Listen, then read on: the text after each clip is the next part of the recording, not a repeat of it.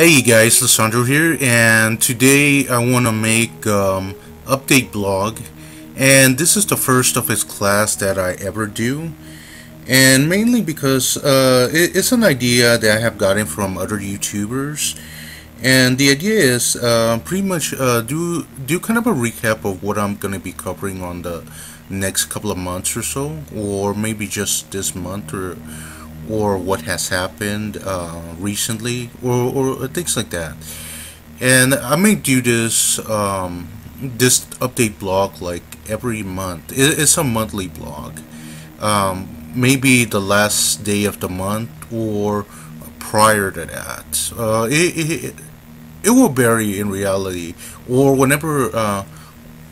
I'll do another type of update blog, but that's just like certain events that have occurred or anything like that. But anyway, this is going to be a monthly blog, but enough of that. So what I'm going to be covering in the next couple of months. So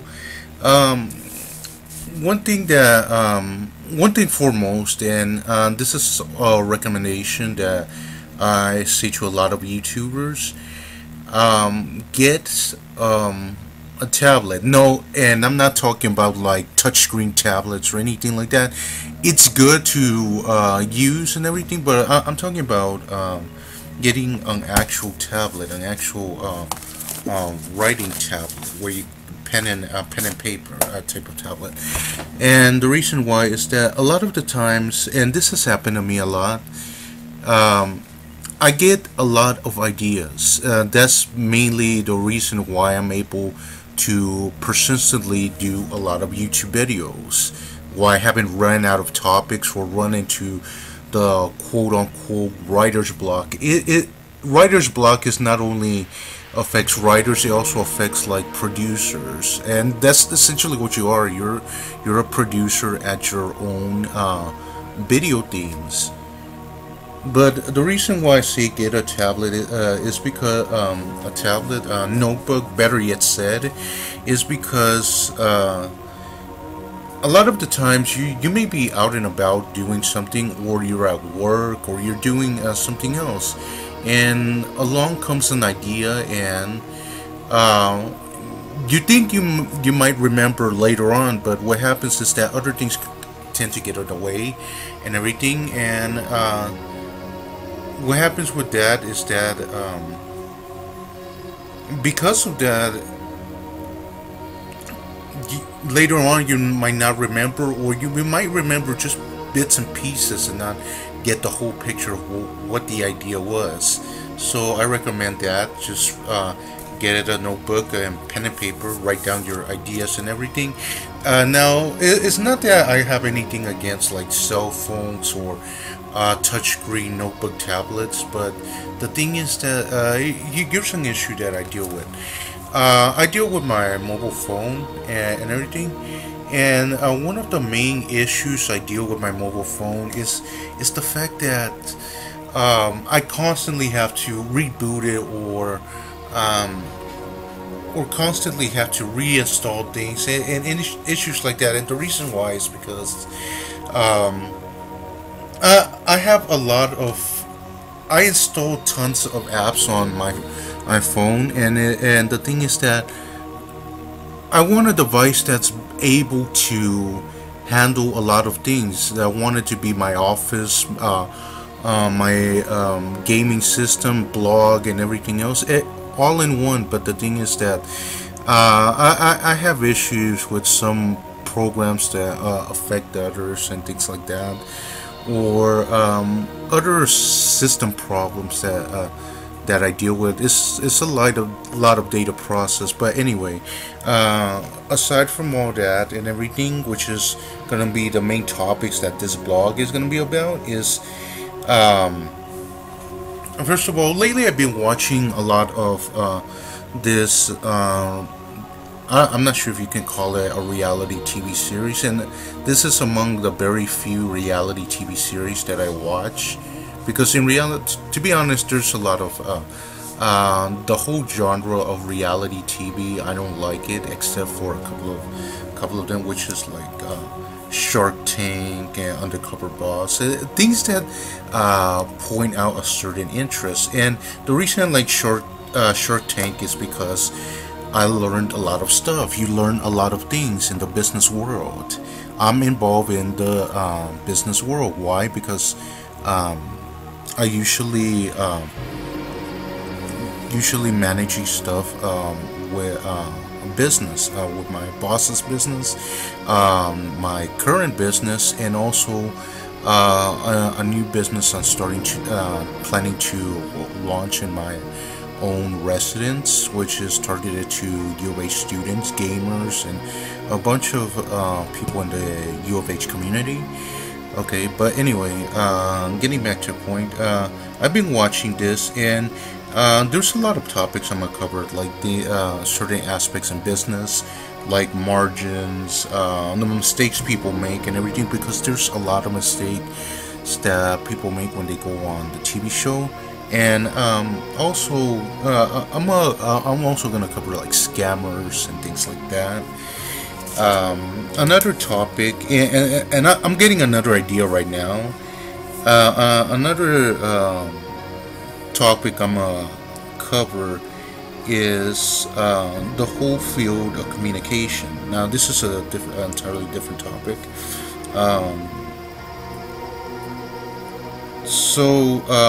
The reason I want to cover communication is that there's over the course of 10 years that I've been communicating with people, debating, conversing about different topics, especially controversial topics, especially today, is because there's a lot of people who do not know how to reason, who do not know how to interpret things. They buy into a lot of bullshit, they buy into a lot of crap, and everything like that. And the deal is that there's a lot of people that don't understand the mistakes they make in communication. Okay, and anyway, that's so already told you about Shark Tank, the communication, everything. And before I continue, getting back to the whole deal with business world and everything, a lot of the things that I cover in Shark Tank, it has to deal with me a lot, because one of the jobs that I have, I'm an investor. I deal with commodity stocks and all sorts of different investments and everything. Even though I have like years doing this, I'm still an amateur at it. I'm not that good at it, but I'm not too bad either. So it really gets me by, apart from the other jobs I have. But anyway, moving on. Another thing I want to talk about is the whole topic of Kyantia. Now, unfortunately, I had to fire break ties with 5 of my investors for personal reasons, and because of that, I'm forced to make a lot of decisions, a lot of changes. That's also another business venture that I have, apart from it being a psychological, economic, sociological project that I plan to launch and actually do thorough studies that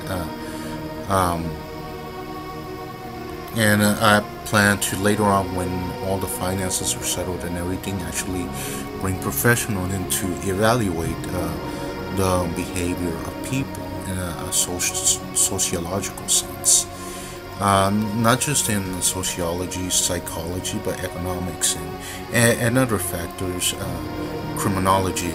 The reason why is because, let me give you an example. If you have a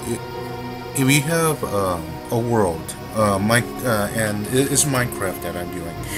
If you have a world in which you have a bunch of people and you're given resources and everything, you'll see a bunch of things.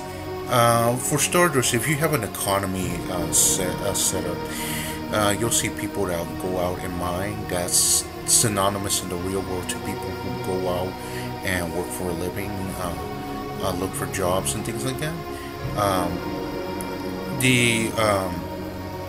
The economy system's kind of like a stock market and things like that.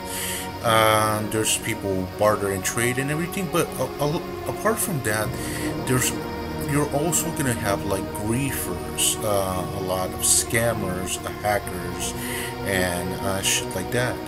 and that's synonymous to like a lot of the criminals, a lot of the crime world, the black market, and things like that. Why? Because even though they might grieve, and these guys might actually trade stolen goods and things like that, and on the server and everything, yeah, it will be allowed. But the idea is to experiment with a lot of different settings and social groups and things like that. So that's the whole idea behind this social, economic, psychological experiment. So anyway, moving along, another topic that I'm gonna be covering the next couple of months. Um, well, actually, this is not a topic at all. This is more like an announcement, because of the fact that my voice actor is on hiatus right now because he has a lot going on and everything. I'm unable to continue the Stick Jerk and Alloy animated series. So what I have planned to do is make another animated series completely disconnected. Well, which will eventually converge with the other one, but won't participate that much on a lot of the events that go on in Stick Jerk and Alloy. Instead, it will have its individual parallel storyline. And the last thing I want to talk about is that I watch a lot of Thunderfoot's videos, and the thing is that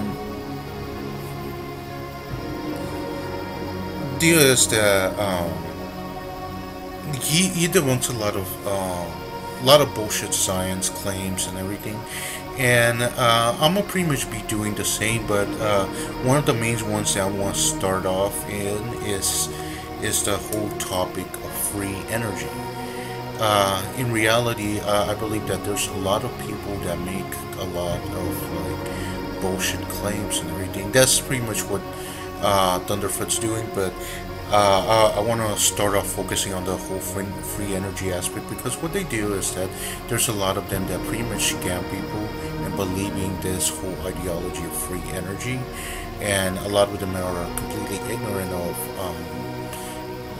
the scientific aspect of it.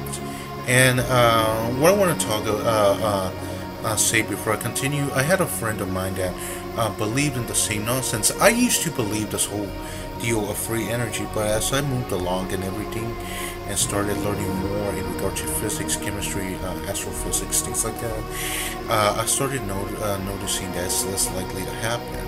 The only thing that it approaches a little bit is the whole deal with superconductivity, and even that has its own flaws,